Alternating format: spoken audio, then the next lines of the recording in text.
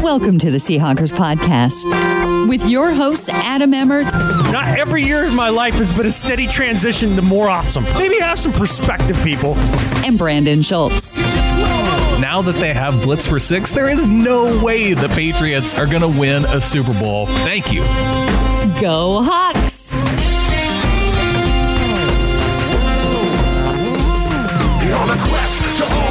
This is the Seahawkers podcast. I'm Brandon Schultz of the Military Seahawkers, and joining me, my good buddy and Montana Seahawker, Adam Emmert.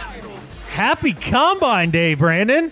Are you excited? Today is the start of the Combine. I'm something. It's football related and it's happening. I got to listen to football terms and, watch guys in spandex run around. And it was interesting enough. I'm glad that there's other people out there that are much more into this than me that can tell me what's important to know and what's not important to know. Because Seahawks draft blog at this time of year, when Rob Staten, it's my go-to place because Rob knows. Yeah. Not only does he know Seahawks, but he knows scouting. And so I know I can count on the information that's there, and it's going to be much more related to the Seahawks than any other mock draft that's out there, than any other scouting that predicts certain guys to go to the Seahawks. Rob knows. Rob knows. He does a great job of that, and hopefully we'll get to talk to him here leading up to the draft. That'd be really great. I always enjoy our conversations with him. But you're right. He's fairly accurate and has realistic views of what the Seahawks do and don't look for. So definitely check out his site. No doubt about it. Well, and the important thing is knowing what the Seahawks actually need. All you have to do is listen to what Pete Carroll said a couple weeks ago as to what their team needs are. And in the past, when Pete Carroll has said, these are our team needs, these are the needs that we're going to address this offseason, they've gone out and done it. He doesn't blow smoke as to what the Seahawks are actually going out to look for, either in free agency or the draft. Yeah, for the most part, him and Schneider have been fairly straightforward. I found it interesting in John Schneider's press conference this week that he mentioned the idea that these days that, you kind of do just have to draft for need in a way. So, I mean, it's definitely important. And so, you got to recognize those areas of need. We know a few of those, that's for sure. And I know there's a lot of stories to discuss this week, Brandon, about different ways that we could address those needs, whether that's in the draft or in free agency, or if you can convince your mom to come and play left tackle. So we got a lot of ways that we can go about this. A lot of articles to talk about. I think this should be a fun pod. Yeah, I don't know if my mom at left tackle will be an upgrade, but we will talk about whatever. Glenda would rock it out there. She'd crush people. She'd crush people. She just have to give them that look, Yeah. And it'd be over. Like, don't you touch my quarterback. Yeah. Yeah. There's nobody who would more fiercely protect Russell Wilson than your mom. Well, we are going to get into, I think you were talking about free agents that are out there. So we're going to get into some free agency talk this week, who the Seahawks should look at to target. Yeah. I want to talk about, like you mentioned, Pete Carroll and John Schneider both talked at the Combine this week. We have a few clips from some of the things that they said, and we will get into the tone from those interviews and some of the important takeaways. You bet, man. Also, one thing that I want to make sure that I really want to focus on this week, Richard Sherman was in the news, and I'm now convinced, Adam, that the media is out to get Richard Sherman. So we're going to talk about this. Well, you make yourself a target enough times, and you could end up in the crosshairs. There's no doubt about it. But you gave me a glimpse into your theory. I'm not sure I completely understand it yet. I don't know exactly where your head's at on this, but I'm going to be interested to hear this one. I don't know. Does he need to produce a birth certificate at any time now? Is this that big of a conspiracy theory? Or I don't even know if it's a conspiracy theory. It's just I have questions, and I wouldn't be shocked if the media's out to get him, but I wouldn't be shocked if it's just him shooting himself in the foot again either. So I'm open to all ideas, but there's some questions that I have. We're going to go over just them. A couple hypotheses that you want to work through. Yeah. Some other possible explanations for the phenomenon that's going on in Richard Sherman's life right now. Right. Okay. And we'll get to, of course, do better and better at life. Perfect. All right. Well, let's kick off with kind of what's in the biggest news, the Combine, Adam. Mm-hmm. Watching these guys run. I have to say, Watching you run in the snow was slightly more entertaining, but we do have interviews with Coach Carroll and John Schneider this week. All I know is those guys running out there on that perfectly manicured field. Whatever. What a bunch of wusses, man. Yeah, but get some snow up to your knees, put on a hard hat, and do it like a real man. I was just disappointed with the level of competition out there. Everybody took the easy way out. Ran with cleats and on perfectly manicured grass. It was lame. Obstacles would make it much more entertaining, and I think it would improve their just how teams look at them, right? Like anybody can run a 40 in a straight line with shorts on. Yeah. I mean, even me. Right. Like, so, yeah, that's kind of the idea too, right? Especially running backs ran today. And while you get a sense of overall speed, I guess, I mean, how many 40-yard runs is a dude breaking off in a game? Yeah. I mean, or in a season even. And if you're not going to break 4.4, make it interesting. Yeah, exactly. Plus, throw some obstacles out there. I'm more interested in your cutting ability, your vision, like a lot of different things. Le'Veon Bell ran 4.6. Right. 4.6. And I mean, he runs even slower behind that Steelers offensive line while he sits back there, has a cup of tea, reads a few of the blocks, and then, pens a letter to his best childhood friend and puts it in the mail and then decides to pick a hole and run. Like he literally takes some time and just, hangs out. So speed is the speed aspect of it. The 40, I think, is probably the least interesting event at the combine, in my humble opinion. Oh yeah, the 3-cone. That's where it's at. And then you see guys changing directions. Sure. I watched offensive linemen today at the combine, and man, I'll tell you one thing, Brandon. I don't know anything more than I did the 2 hours that I didn't know 2 hours beforehand. I don't understand how in the world you'd be able to look at those guys doing these random drills and have any freaking clue what these guys can do. The one thing that I took away from it, Brandon, is if you're going to be evaluating offensive line, apparently you need to have a hip fetish. You need to be into hips. Yeah, hip flex. Dip your hips. How fast you open your hips. Hip flexibility, hip quickness, hip fluidity. All about the hips. My favorite offensive line drill is when they have them lie flat on their back and they have to get up quickly and then run. Because how many times do you see guys just laying on their back? And I mean, that's an important skill to measure, right? Because you have to be able to get up off your back all the time when you're blocking. Apparently, if you have hip stiffness, you can't get up off your back very quickly. Oh, I learned that from Mike Mayock this week. That's why they do that. Yeah, sure. Sure. I don't know, man. I just don't. Short of things where the vertical jump and the broad jump and the bench press and things of that nature, actual physical tests, I don't know what you get out of all these other drills. I think that those other things are trying to figure out movement abilities, footwork, things like that. I think you just got to watch their college film. I can't imagine that you really get that much out of these drills, man. At least I didn't. Yeah, you're just not refined enough at the scouting techniques, because to me, this is a lot like drinking wine. I can drink a glass of wine and I go, yep, it tastes like wine. It's like watching offensive line guys run. Yep, there's a big dude running. Well, and it's a proven fact too. With the wine, the $10 wine and the $40 wine are basically the same wine. They've done a lot of different taste tests and done all that, and it's the same thing. And it feels very much that way when you're looking at these offensive linemen. The kid from Alabama, Greg Robinson, I think his name is. He's the number one tackle on the board for most people or whatever. Cam Robinson, yeah. Yeah, every time he would do anything. I mean, look at him move. Look at how fluid. Look at all this. Look at all that. And then some dude that nobody's ever heard of is out there doing something, looks exactly the same doing it. And they're not effusing him with praise, I mean, it's just ridiculous. I don't know. There were two dudes though, Brandon. There were two dudes that stood out to you? There were with all that said. Number one, I just got to say, I love Lamp. I love Lamp. Forrest Lamp, man. I like this guy. He's got all the skills, and he falls into that sea hockey kind of mold that they look for. He was a top performer in the bench press, top performer in the 40.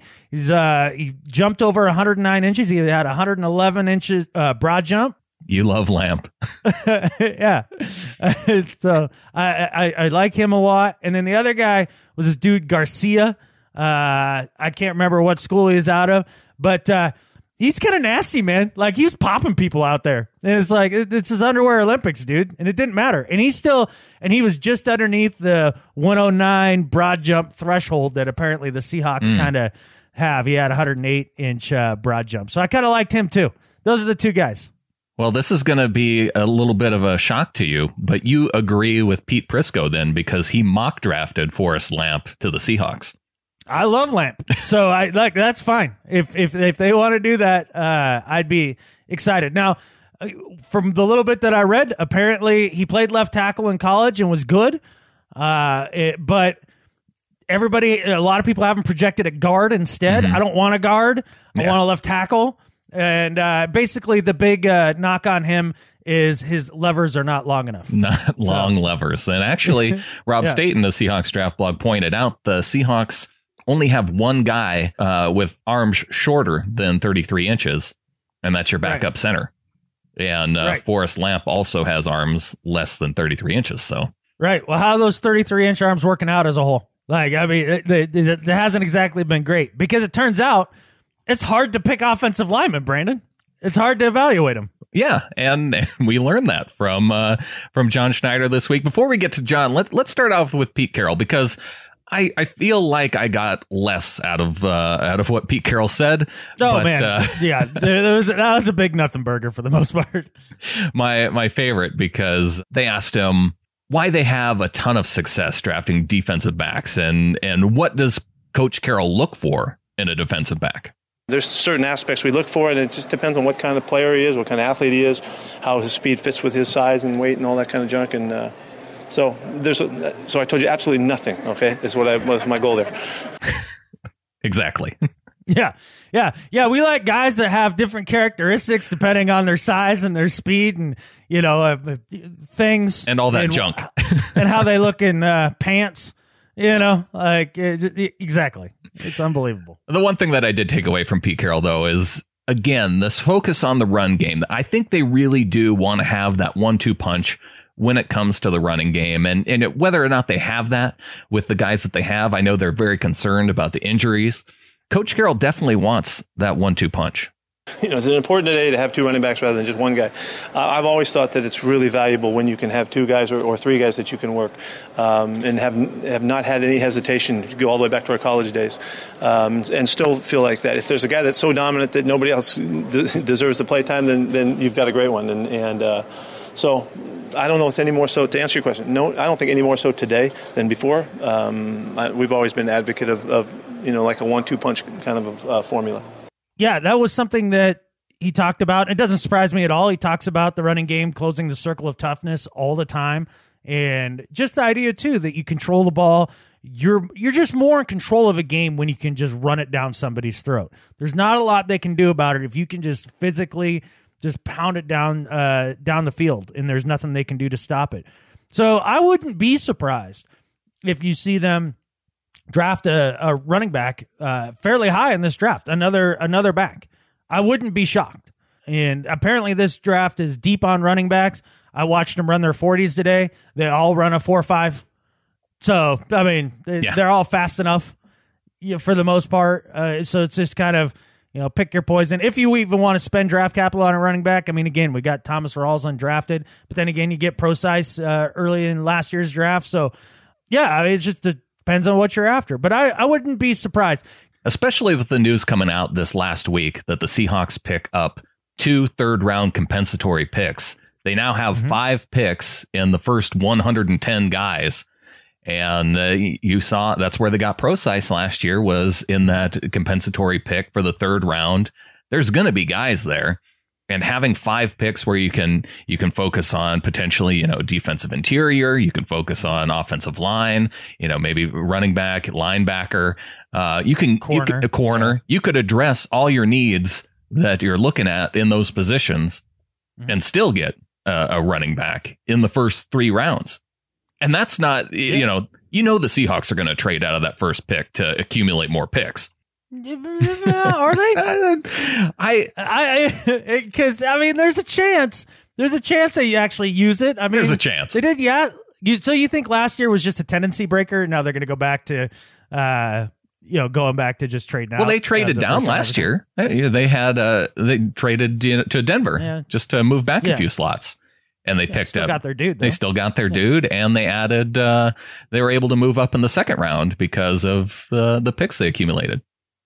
Look, if Lamp is there and you can trade down and still get him, I'm fine. Yeah, I'm fine with that. That's your guy, though. You're sold on him.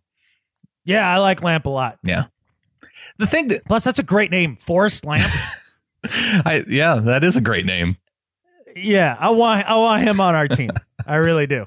One thing that bothers me is people looking at the draft and saying, we only have 7 picks because we don't have a 4th round pick. There's no pick in the 5th round. You have that 5 picks early on, and then you have a couple late round 6th and 7th rounders, right? Mm-hmm. And I hear people already wanting to trade away some of the 3rd round compensatory picks because you can this year. Right. Why in the world would you trade down to get more picks in later rounds? I mean, yes, I know that's how it works when you trade down. I know we do well in the 4th and 5th rounds traditionally, right. But if there's better dudes available in the 3rd round, don't trade out of guys that are more talented just to get more picks. This team does so well getting undrafted guys that I don't know if you actually need those 4th and 5th round picks. It's an interesting thing to think about.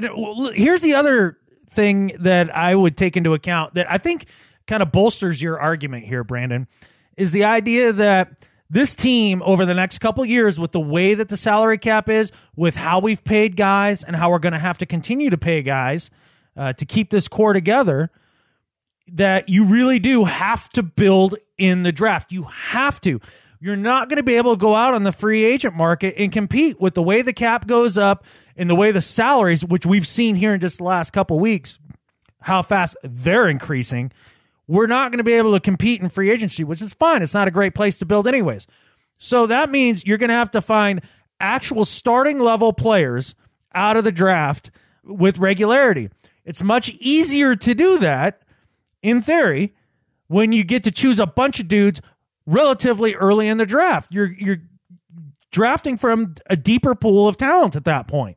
So, yeah, keep the picks you got, use them all, and hit every one of them out of the park, and you're going to be great. And let me ask you a question. What's the biggest need?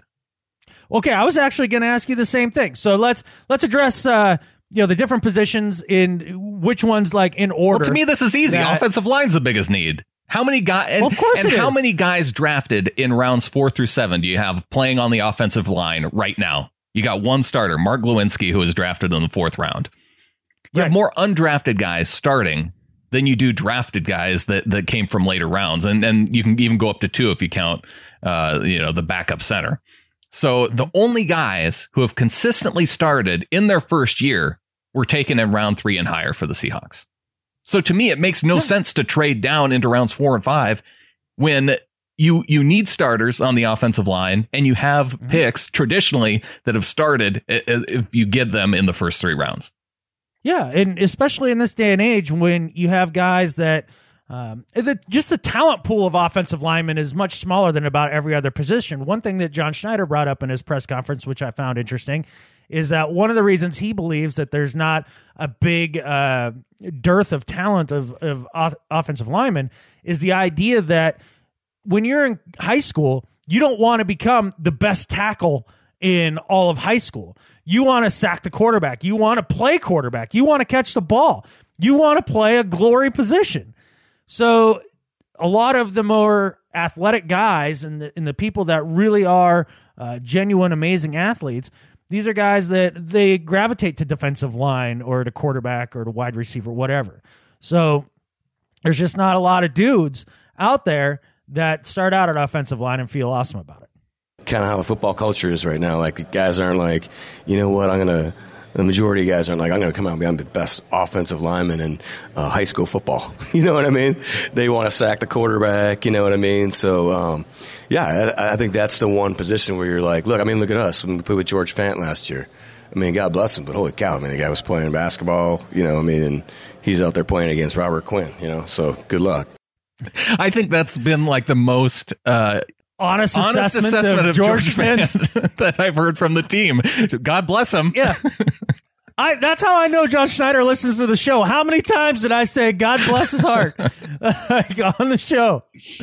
Bless his heart.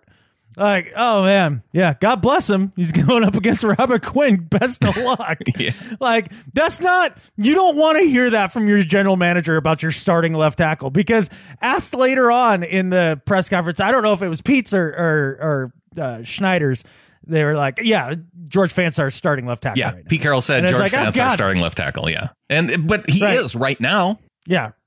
Hopefully that'll change.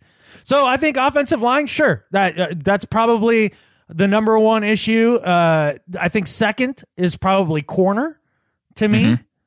If I had to go down the list, third would be defensive line. I would say after that, you could sell me on running back. You could sell me on linebacker. You can kind of go from there, but those would be the bigger position groups that I really feel like if you're drafting for need, those are areas we really need to look at. Yeah, I would agree with all those. Whether or not they'll look at, and it just all depends on how it plays out, right? As far as where they're going to look to draft first.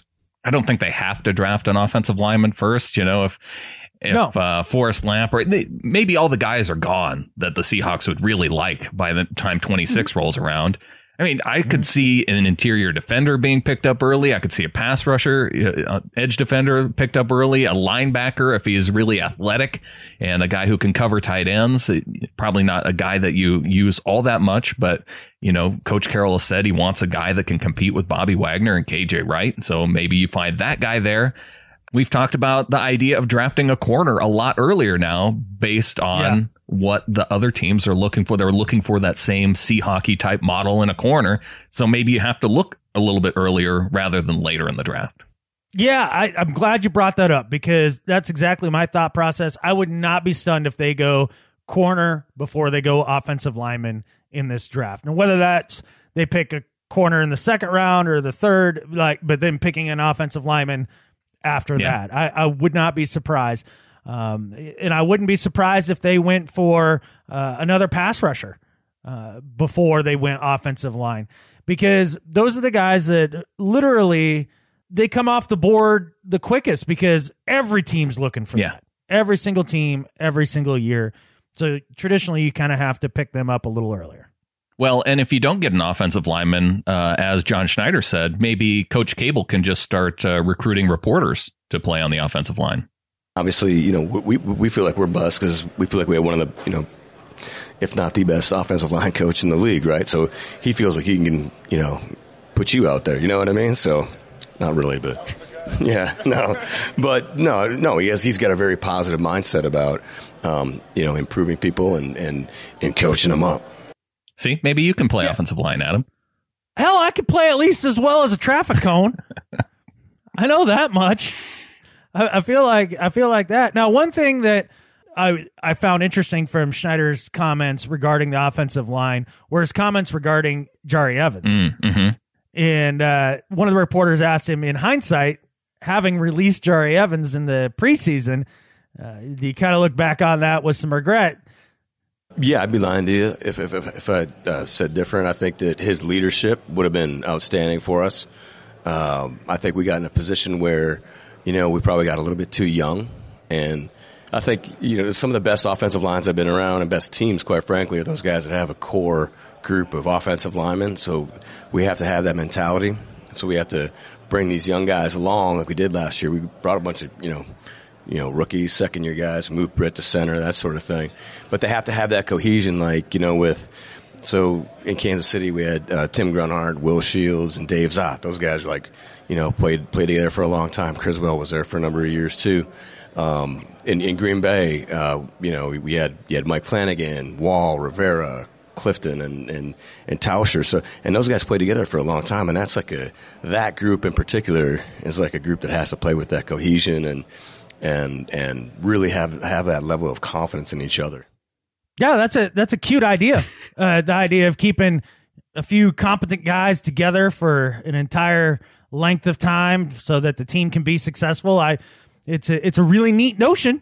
And the idea too that maybe John Schneider and Pete Carroll learned their lesson a little bit of cutting bait on these veteran offensive linemen a little too freaking quickly. Yeah.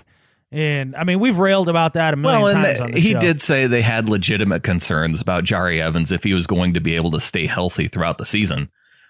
But you can see those concerns, they did not play out. Unfounded. Right. Yeah. Yeah. So, and that part of that, it's risk though, too. So the idea is, all right, so you have legitimate concerns about Jari Evans staying healthy throughout the year. Then you put in a rookie in his place instead. Now you have legitimate concerns whether your quarterback can stay healthy for the year. So, I mean, it's 6 of one, half and does the other there, and honestly, I think 6 of one being your quarterback really outweighs the half a dozen the other. Like, this guy might get hurt down the line. Well, and what happened? But can play. Jermaine Ifedi was the one that got hurt right away and missed the first 6 weeks of the season. It would have been awfully nice to have Jari Evans there in that spot, having a veteran backup to fill in while Ifedi was out. Yeah, no kidding. So there's that. But so there's some answers possibly in the draft, but Brandon, there's also some answers in free agency when it comes to the offensive line. Do you want to make it 2013 again?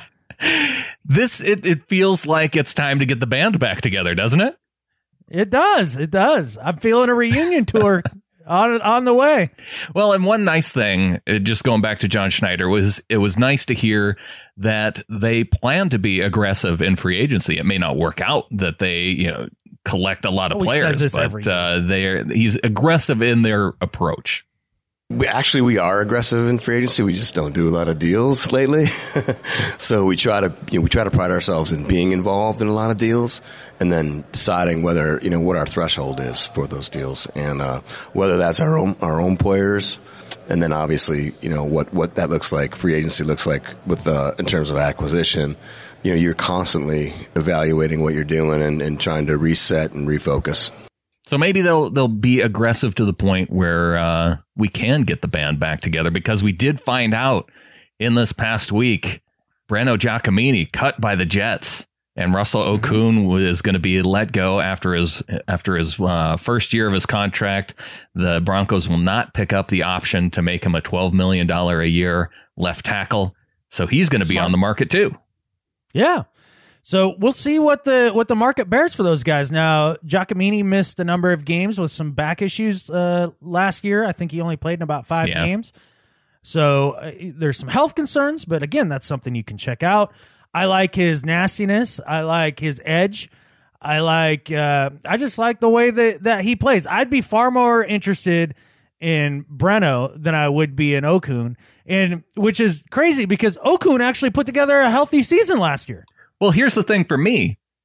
Having these guys with injury concerns now coming in and playing left tackle and right tackle, now I'm not as bothered about the injury concern thing, because when your backups are guys that we saw play as starters this last year, that George Fant can be I'm okay with him being the backup left tackle.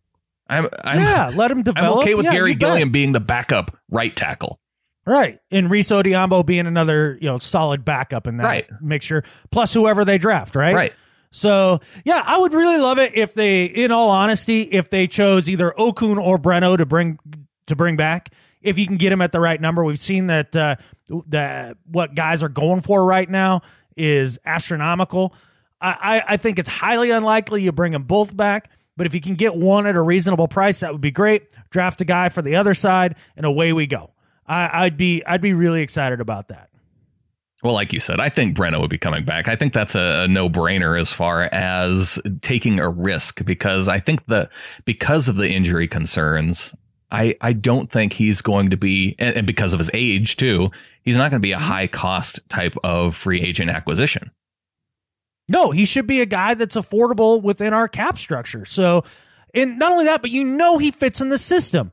That Tom Cable likes the way that he plays.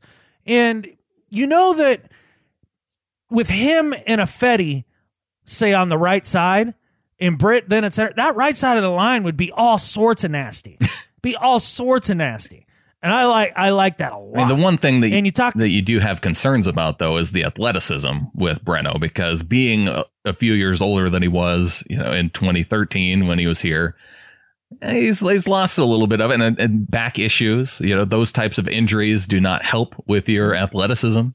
It could be bad, but then again, he spent a lot of the year resting. He could be good to go.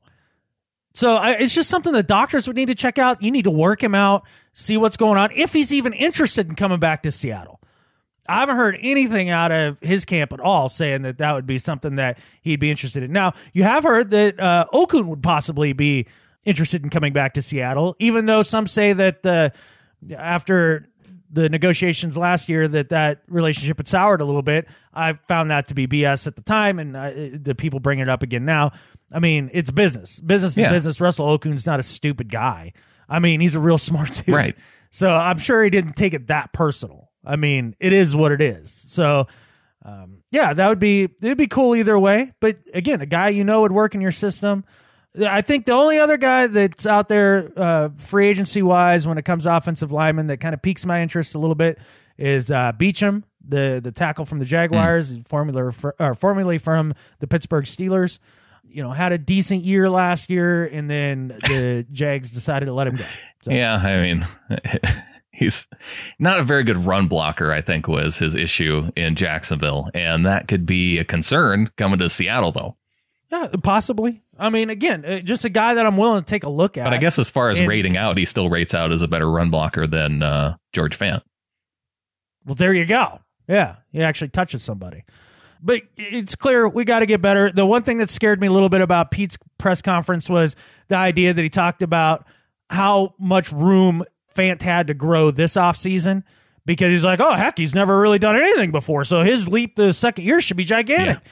Please, God, for the love of everything that's holy and all of the ligaments in Russell Wilson's knees, do not bank on the fact that George Fant is going to become an elite left tackle after 1 year of playing the position, because he's going to line up against Robert Quinn. Good luck. Yeah. Well, we went through this last year, right? It was kind of that same idea that Gary Gilliam was going to be your starting left tackle. Mm-hmm. So would it surprise you if they went through the offseason making that determination? God, yeah, I hope it surprises me. No, it won't surprise you. I could tell. No, it would surprise me. It would legitimately surprise me. I mean, I know. And then Schneider talked a little bit about the idea that they want to be a championship caliber team year in, year out, right? And so his philosophy and the way that he was describing that was you can't just go out and load up for a run and then not compete for a couple of years.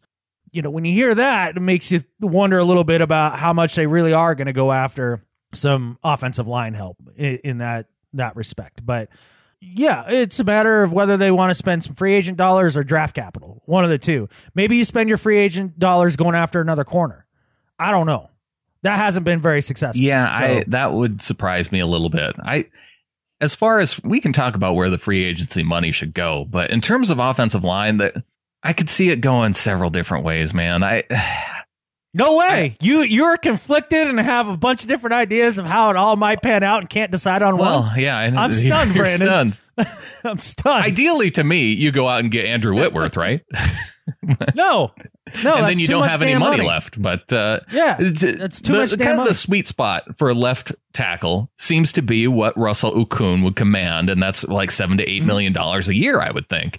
To me, that seems right to fit that position. And now knowing that you have Fant as a backup to Okung, like I said, the injury issues that we were so concerned about with Russell Okung before, it does not seem as much of a concern as it did before, right?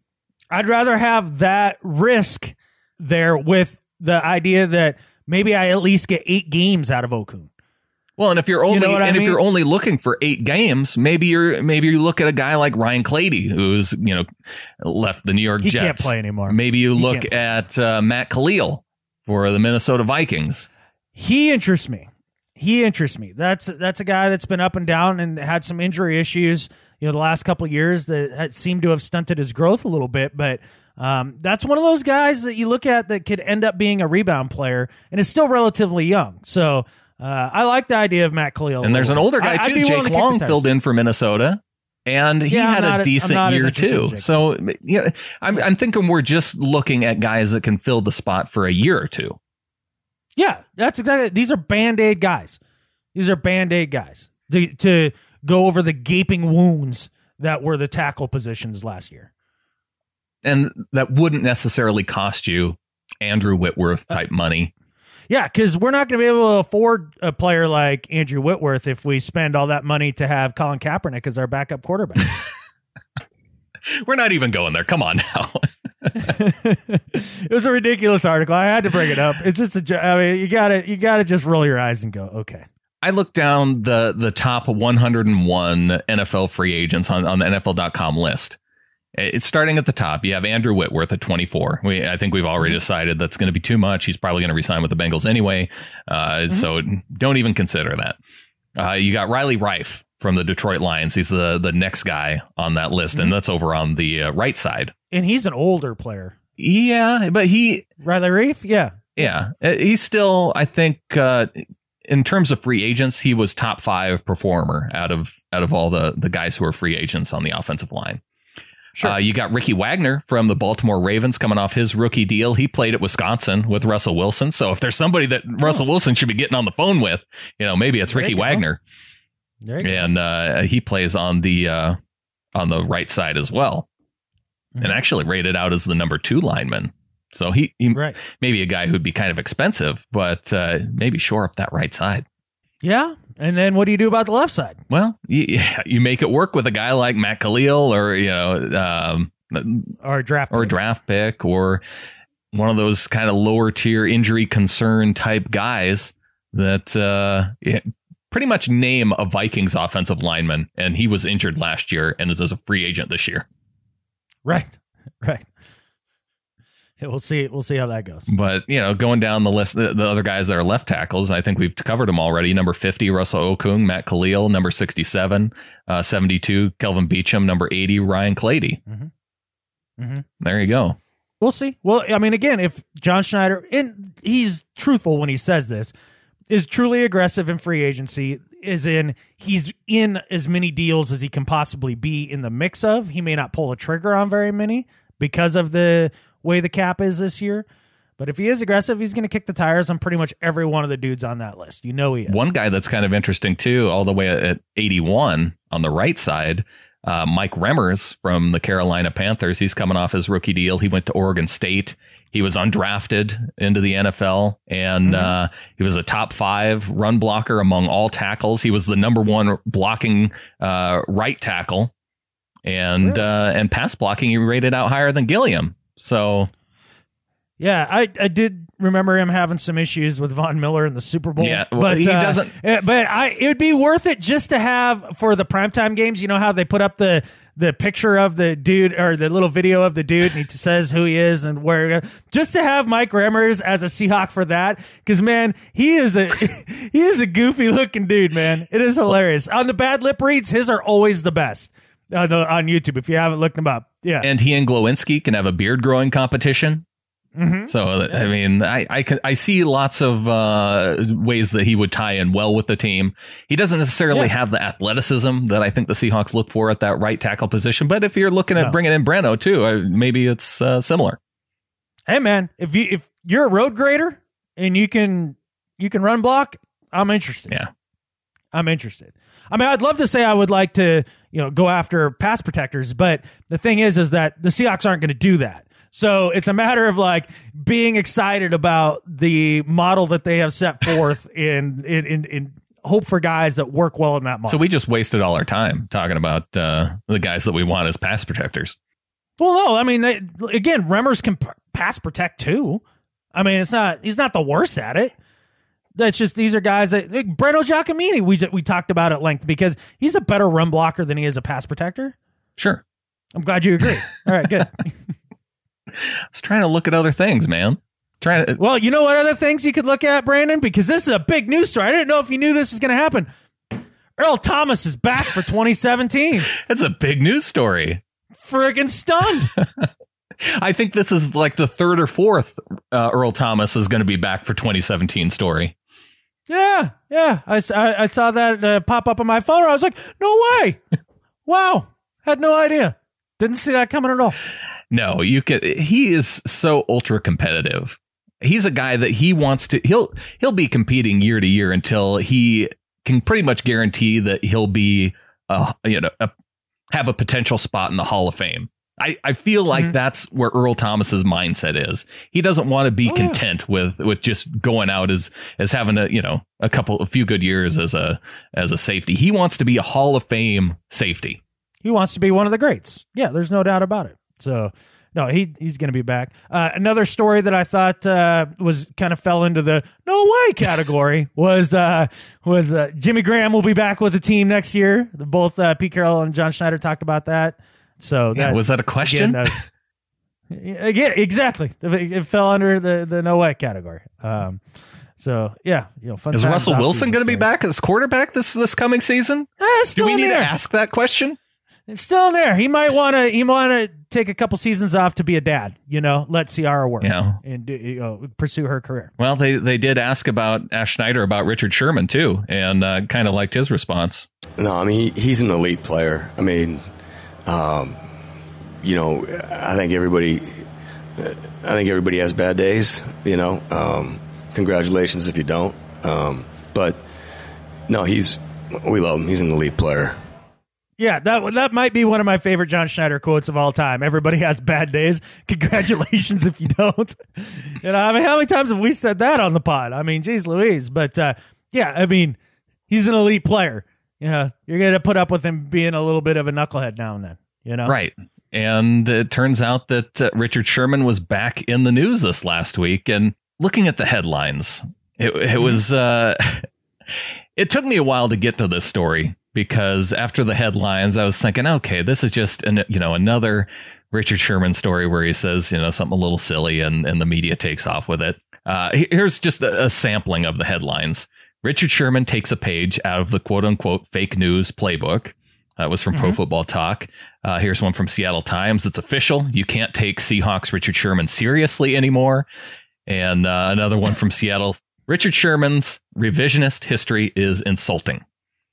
And so I saw and I had to check out his interview that he did with ESPN's Cari Champion.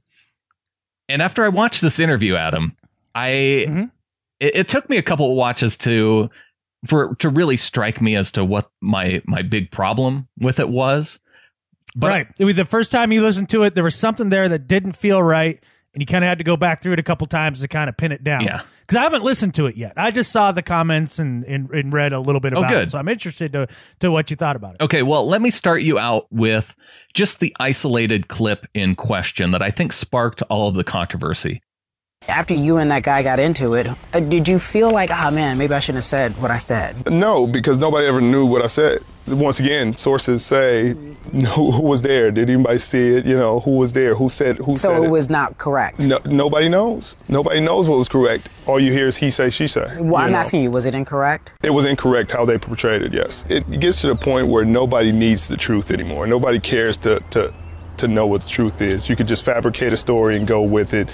Then I got to defend a fabricated story. After a while, you just get irritated of defending stories that don't exist. So it's like, why would I talk to you when I can write my own story?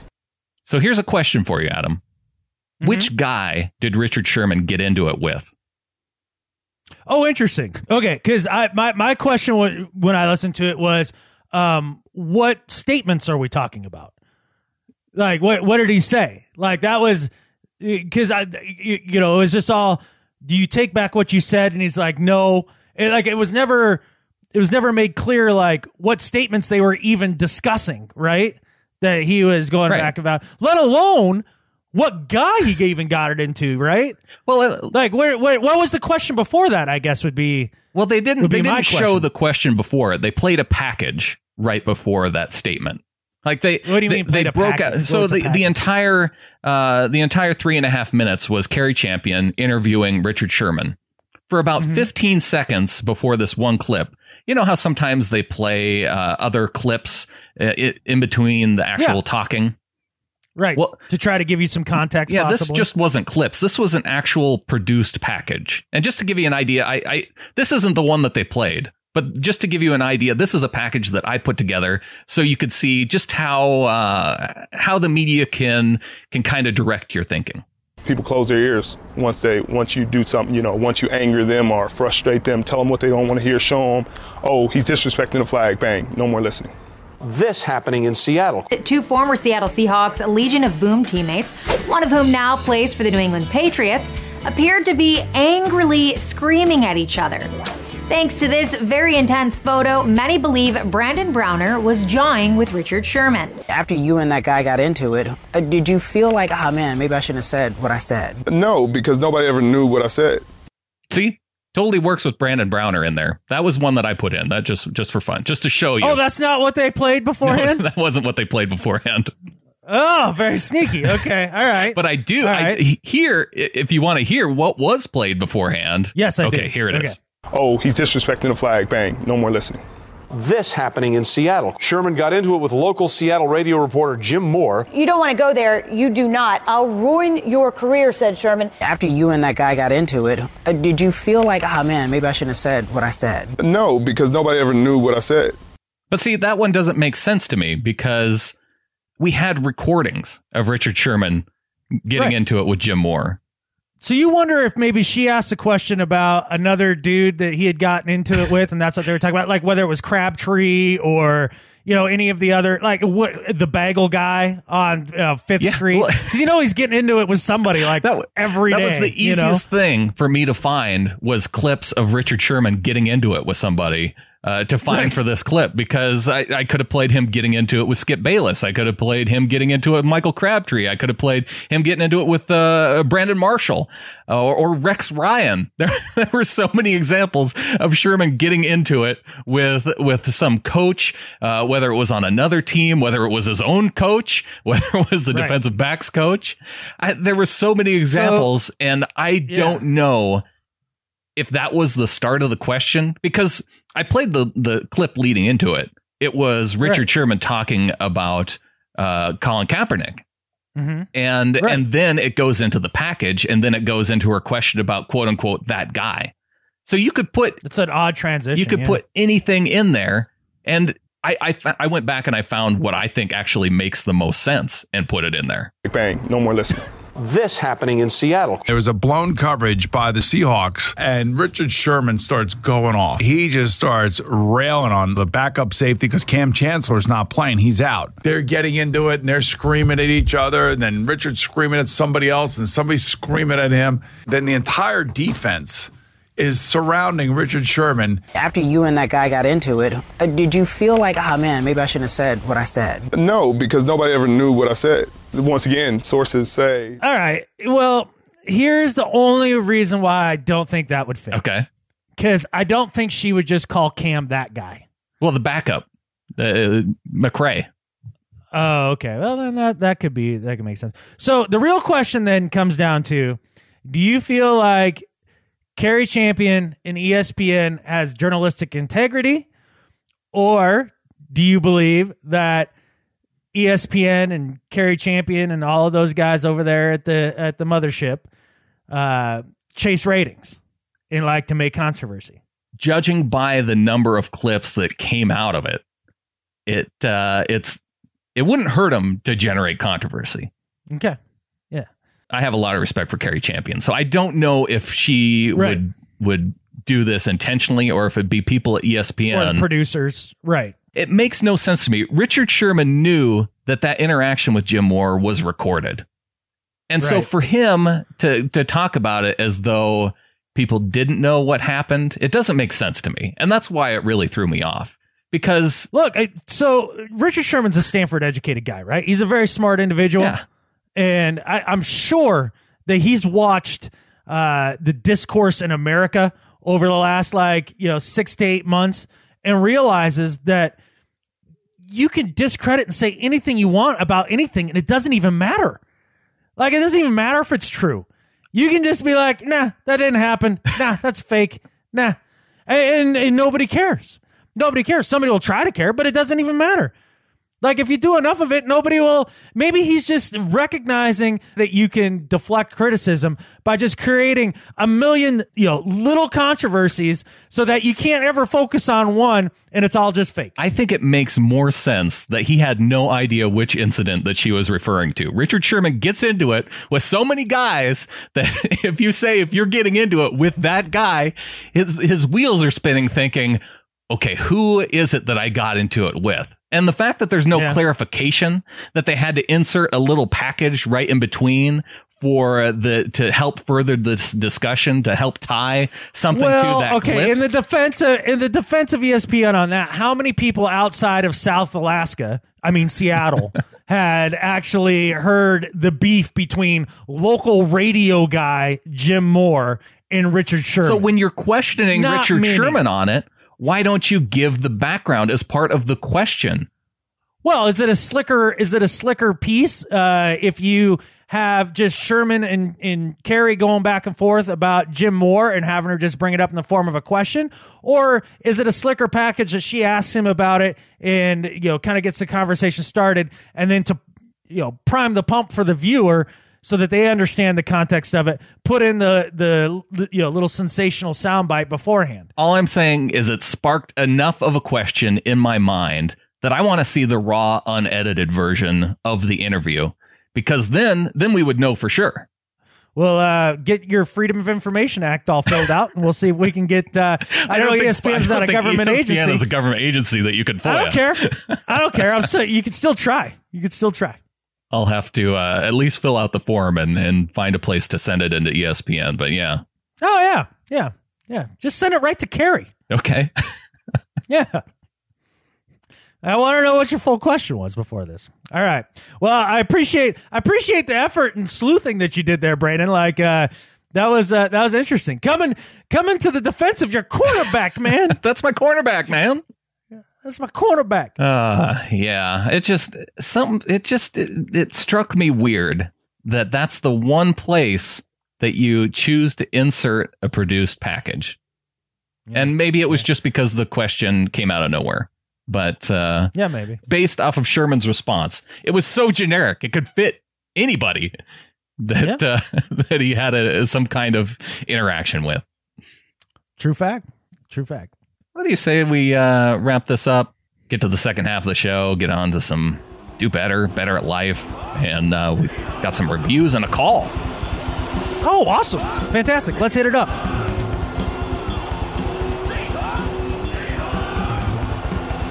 Seahawkers Podcast is the official podcast of the official booster club of the Seattle Seahawks. In Seahawkers news, I see that they're taking Seahawker of the Year nominations. So it's that time of year again. Check with your chapter president if you have somebody you want to nominate for Seahawker of the Year. I don't understand why anybody would nominate anybody. It's clearly me. Well, you have to be nominated. Surely there's a listener out there that'll nominate Adam Wait Emmert. a second. Why would I have to nominate? Why would I have to be nominated? It should just be clear. This is dumb. Why even ask for nominations is what you're saying. Yeah, I don't need to be. It just give me the award. Come on. Well, I will look forward to being at your award presentation at the Seahawker annual banquet this year, Adam. Fantastic.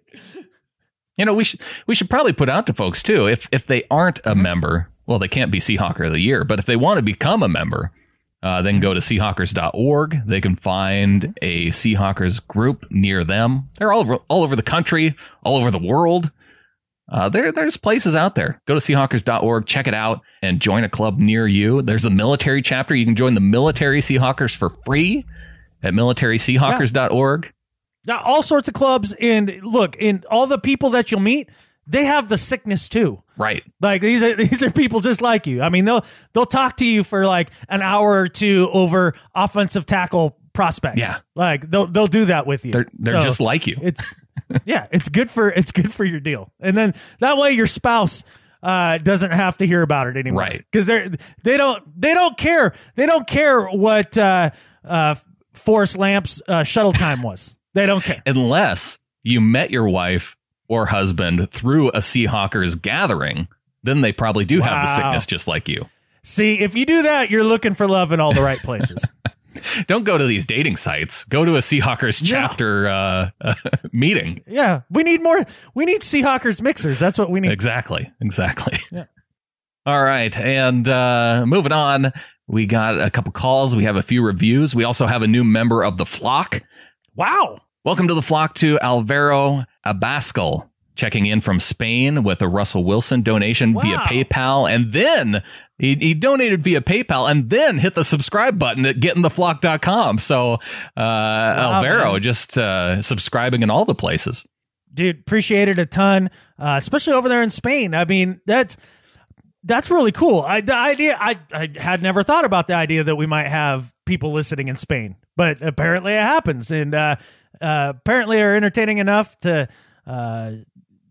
get your donation in. We appreciate it a ton, man. It helps us get to our goal of 300 patrons. Yes. That we're hoping to get to by when? Did we set a date on that? Or that's just where we want to try to get to? Trying to get there by the start of the year, the start of the season. Start of the regular season? Let's go week 1. Week 1. All right. So, yeah, let's do that, people. So, gettingtheflock.com, be like Alvaro, and you can get bonus content. You can get on the Pick'em League, the patrons-only Pick'em League, and it'll be awesome, man. So, thanks again, and thanks to all of you guys that are considering it, because that's the first step to actually making a donations. You have to consider it. Start considering it right now. Yeah. Well, and this came in on Wednesday, and I have to think that he was probably sitting there wondering when the next show was going to come out. And so if you find yourself checking your phone to see if a new show is downloaded, I think that's a great time to go to gettingtheflock.com and start to consider to support the show. Yeah, if you've looked at your phone more than twice anticipating a new show coming out, then you enjoy it well enough to where like $1 a month isn't crazy. I think you can get that done. Some other people who enjoy the show, we had quite a few reviews come in from iTunes this week, so let's run down the list. Really? Yeah, we had 4 of them come in just this last week. Holy smokes. Okay. First one from Marshawn2472 says, great show. That's a solid handle, man. Yeah, this might even be this isn't Marshawn Lynch, because it says, I love Adam's rants. I am a bandwagon fan, but I am only 10 years old. Oh, well, that's fair. And no, you're not a bandwagon fan if you're 10 years old. You've just chosen your team. You're only a bandwagon you're only a bandwagon fan if you choose to go root for another team. Right. You become a bandwagon fan when you stop rooting for the team. I was a Cowboys bandwagon fan from about 12 to 16. Right. So this is Marshawn 2472 is already a better human being than you are at the age of 10. Right. Like he picked the right team right out of the gate, or she did. Exactly. Yeah. So next one from Michael in San Diego, and maybe we need to cue the music because, Michael in San Diego. Is it breakfast time? Breakfast time. Says, great podcast for Seahawks fans. This is a great show for casual and diehard Seahawks fans alike. Brandon, even though his name is spelled wrong, and Adam have great chemistry and great commentary on the team. Sure, they're fanboys, but they also have very realistic views and call out bad decisions or players when they see them. They regularly have rival team podcast hosts on the show to get their perspective on the Seahawks, as well as their own team, and these conversations help me gain a different insight on those teams that I don't really follow. If you're a Seahawks fan, you'll enjoy the show. If you aren't, you might too. As an added bonus, if you prove your emails are worthy, they provide custom background music that is played while your email is read. Signed, Michael in San Diego. And since, it's not just proving your emails are worthy. I mean, since Michael is the only Seahawks fan I know who routinely has breakfast the morning of every Seahawks game, if that's not worthy of your own theme music, then I don't know what is. Yeah, I don't either. And and making your own breakfast doesn't count. No. So that's not in there. So thank you, Michael. Thank you for everything you do. Thanks for taking one for the team every Sunday. You're a good man and a scholar. Here's one from R&R in Washington. Seahawkers is the best Seahawks podcast for the 12s. These two guys provide great info and have an awesome segment called Better at Life. So by subscribing to this podcast, you are already better at life than Skip Bayless. Awesome. Thanks a lot, RR. It's true. It's very easy to become awesome. You just hit subscribe and like already you're better than 80% of the population. That's below average. So it works out great for you. MD11/DC10 off season. So far, so good. My brother turned me on to this podcast. I enjoyed it all season. The guys have some solid insight into the Hawks. I was a little concerned it might drop off a bit or a lot during the off season, but I'm pleasantly surprised that it really hasn't. I love Adam saying, do better. Hasn't failed to make me smile yet. These guys are true fans. Keep it up. Go Hawks. Go Hawks, man. And you know what I like about those last two reviews back to back right there? One person loves Better at Life and the other person loves Do Better. Like our two most consistent things. Yeah. That's awesome, man. Yeah. Because Better at Life was kind of like your brainchild from week one. And Do Better, the very first show. I think it was probably only 6 or 7 episodes in when we realized that you clearly needed to tell somebody to do better week to week. Yeah, it was just in me every week. I didn't know I needed to get it out. It's more instead of having to pay a therapist. Right. And now I get to put it out there like this, and you guys help me work through things. You the listeners. So I appreciate it, man. And we got a call from Jeremy in California via the 206. Let's hear what Jeremy had to say. What's up, Adam and Brandon? I really enjoyed the last podcast. I thought it was your best one of the last year. I agree with you. I don't know what the Seahawks fans are thinking about when they're saying cut Jimmy Graham or cut Cam Chancellor. That's ridiculous. If you cut Jimmy Graham, then now you have to go get a new weapon on offense. And that's going to cost more in free agency than the money you'd save from signing him. Same with Cam. If you cut Cam, now you have to sign a strong safety. And even if you sign a number 10 strong safety, it's probably going to cost as much as Cam is now. So you'd actually be losing money to do something like that. Anybody that doesn't understand that, I feel like, is really misinformed about how NFL salaries work. So I agree with you on everything. I think waiting on Justin Britt makes sense, but keeping everybody else is awesome. And to all the Seahawks fans that are whinging about, name me one NFL team that has drafted better than the Seahawks over the last 6 years. You can't. Name me one NFL team that has less wasted money in free agency. You can't. Look at other teams and the amount of money that's wasted on their least favorite players. The Seahawks do a good job of bringing people in, trying it, and if it doesn't work out, they're not going to lose a lot of money because of it. If Seahawks fans want the offensive line to get better, and I think we all do, all that we need to do is just be patient and draft maybe a little bit better. But all 5 guys are coming back next year. While we might hope that all 5 are going to get better, I would anticipate most of them are going to get better, but maybe 1 or 2 take a step back, and that's why we want to have competition. Anyways, love the show, especially the last one. Keep up the good work. Go Hawks. Go Hawks, Jeremy. Go Hawks, Jeremy. I love it when people call in. It tickles me to no end. It really does. I like hearing people's voice and hear them talking with the amount of passion and especially when they bring the facts, reason, and logic. Yeah. Like Jeremy did in that call. I mean, the idea that he talked about, the idea of replacement costs, right? Okay, fine, you get rid of Cam, and then but there's a base amount of money you got to pay, another dude to be there. So the overall savings ends up being nil, or like he mentioned, even possibly a net loss, depending on where salaries go in free agency. So right. If you knew Nick Vannett was going to be as good or better than Jimmy Graham, then yeah, you cut Jimmy Graham and let him go because you have a guy that costs less that's going to be as good or better, or even marginally close. But he's not. He's not that caliber of player. Now, I know John Schneider and Pete Carroll are high on him, and maybe he develops into a stronger player, but it's not the time. And we've seen Cam Chancellor, what happens when he's out versus when he's in. He's a difference maker when he's in. You can't get rid of the Cam either.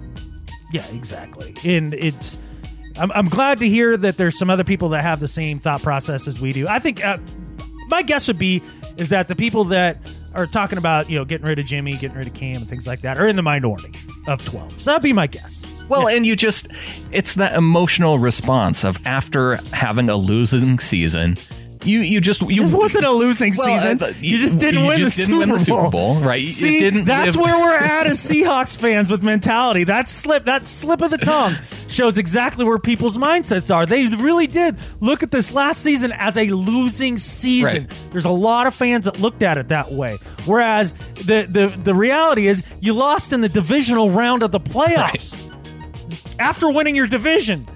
You know what? That's not a losing season. A losing season, but you ended on a loss. But you want to find ways that you can get better, and so you start looking at skill positions to where you can improve.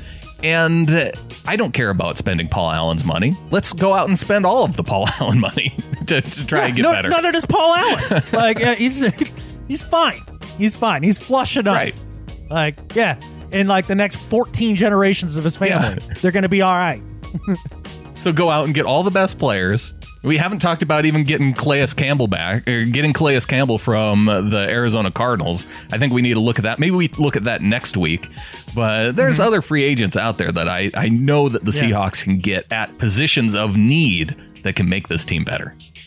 Okay, so for heading into next week, I would like everybody that listens to the show and likes interacting with the show to email the show and tell me if you had to choose between bringing in somebody like Calais Campbell to play defensive line with your free agency money, or bring in somebody like Russell Okung to play left tackle, who would you choose? Who would you choose? Write in and let us know on that, because that is going to be a discussion for next week.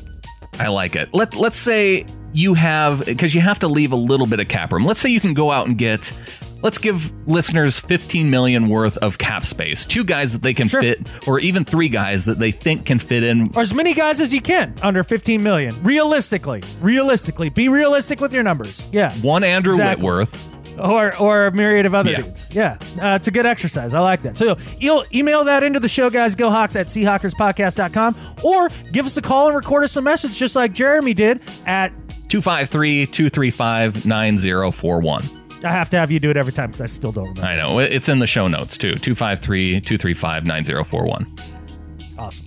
And thanks for everybody for the kind reviews as well. We appreciate it a ton. Yeah. Big, it helps out quite a bit, especially in the off season when you can look and see and people are enjoying the show through the off season, even when, which stuns me, even when they expected maybe it might fall off during the off season, but no, we're delivering. That's a reasonable expectation, by the way. That's a reasonable expectation. It's true. Yeah. Well, what do you say we get on to do better and better at life? All right, man. Who you got? My do better this week is for the Seattle Seahawks, Adam. What? The Seattle Seahawks. Hey, wait, beep, back the truck up. This is the Seahawkers podcast, Brandon. We're fanboys. We don't say anything bad about the team ever. We do. We're homers. We say negative things when they need to be said. And we do. Okay. You and I, we enjoy good conspiracy theories. And I think I found something here. Once the Seahawks saw Adam run the 40 in the Todd Gurley jersey, they were so worried he was going to smoke the rest of the Seahawks media competition that Adam Emmert did not get an invite to the Seahawks media combine. And to me, that's a disgrace. And the Seahawks need to do better. Yeah, that was bull catfish. That's what that was, Brandon. You know, the Seahawks talk about all the time how competitive they are, how they're always looking under every rock to find, somebody that can play, that find their special skill sets and things like that.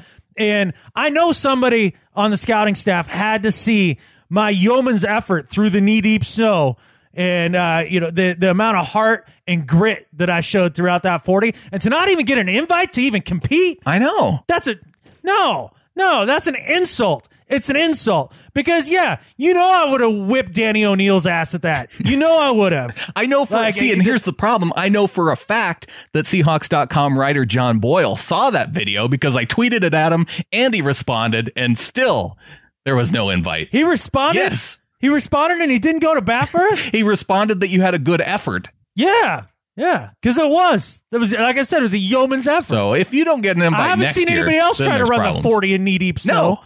I haven't seen anybody else try to do it. Nobody did. Yeah. You're the only one. So, do better. I better get an invite next year. Exactly. We got to see who we need to contact about it. Well, to me, that's why I think this conspiracy runs deep, because I don't think they want you there. I think you're a threat. That's right. I am a threat, and I'm coming for you guys next year. No, you're not, because you're not getting an invite. You're too good. Just wait till they see my vertical jump, man. Woo! Them Norwegian hops are large. I don't know if they are. I think you're exaggerating. Maybe it's hard telling unknown. All right. My do better this week, Brandon, is for the ornithological disaster, the death pool that is U.S. Bank Stadium in Minnesota. The new stadium for the Minnesota Vikings is a death trap for our feathered friends that fly through the sky. I don't know if you've noticed, but the stadium itself is covered like 99% in glass, right? Uh-huh. And officials were warned up and down that this was going to cause mass death for birds in the Minneapolis-St. Paul area. Just in the last 11 weeks, Brandon, 60 dead birds were found on the sidewalk by people just walking around. And that doesn't even count all the ones that they were picking up that you didn't see, plus another 14 more stunned birds.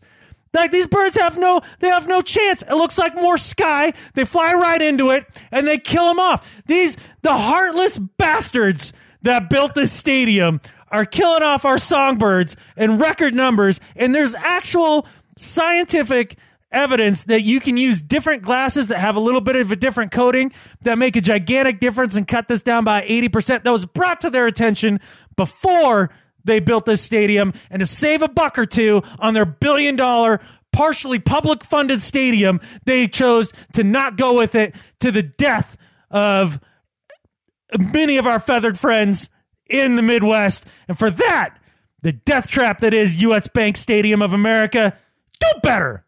I would have to think of all the people that listen to this show are going to be bird fans. I mean, we're fans of a bird team. Man. That's what I'm saying. Yeah. I think Minnesota may be my new nemesis team. Yeah. Yeah, they have no regard for ornithological life. They don't. That's disappointing. It's a death trap. It's a death trap. On to Better at Life. All right, man. My Better at Life this week is for NRK Beta. And this is probably a technology company that you've never heard of. I think that's a solid assumption, yeah. They came up with an idea that I think is going to revolutionize the internet. Oh. And what they've done is they put go to the comments section of any article and just read the comments. Yeah. I see you shaking your head already, Adam. It's brutal. It's pretty gnarly. It's pretty gnarly, which again makes me wonder how the review section on our show looks the way that it does. I'm stunned. NRK Beta, what they did is to be able to actually comment on a particular story. They put in a little quiz to make sure you actually read the story before you make a comment.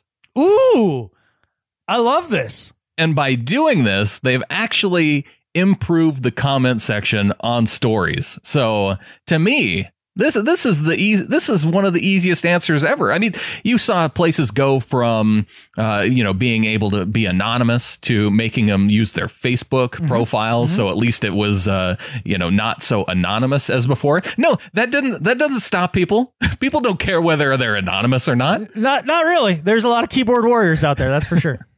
So find out and make sure that people actually read the story that they're making a comment on. And if they pass that little test, then they could actually make a comment. To me, this makes nothing but sense. And NRK Beta for coming up with it better at life than Skip Bayless.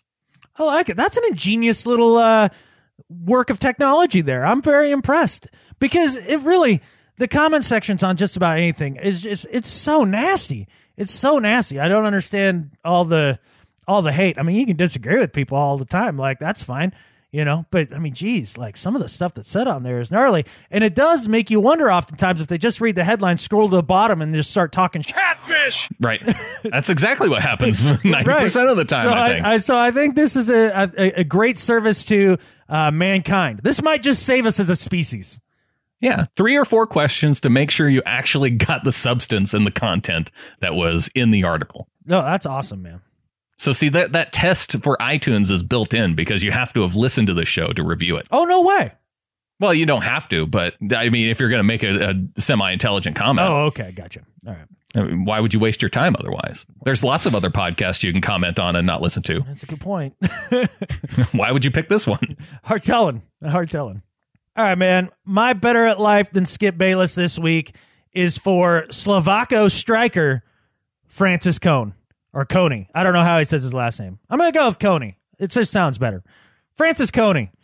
And basically, just recently here in a Czech First League soccer match between Slovácko and the Bohemians, which I don't know if those are actual real teams. Those names sound made up. They sound made up. Yeah. But basically there was a ball kicked towards the net. It was like, I don't know soccer people. So all of you in Europe right now, you're losing your mind because I can't describe this at all. But basically the whole point is that it was a breakaway. Dude for the Slovácko team was running like full throttle, like dead at the goalkeeper. The goalkeeper's running, dead at him away from the net, and boom, they collided, and it was a ferocious collision. I mean, this was Camp Chancellor Vernon Davis level kind of collision. I mean, it was nasty. Both dudes just get exploited. Like they're just It was so bad you made up a word. yeah, exactly. They exploited all over. They did. And man, it was bad. And what the first thing that happened was the Bohemians goalkeeper, Martin Brokovic. I mean, that's as close as I can get.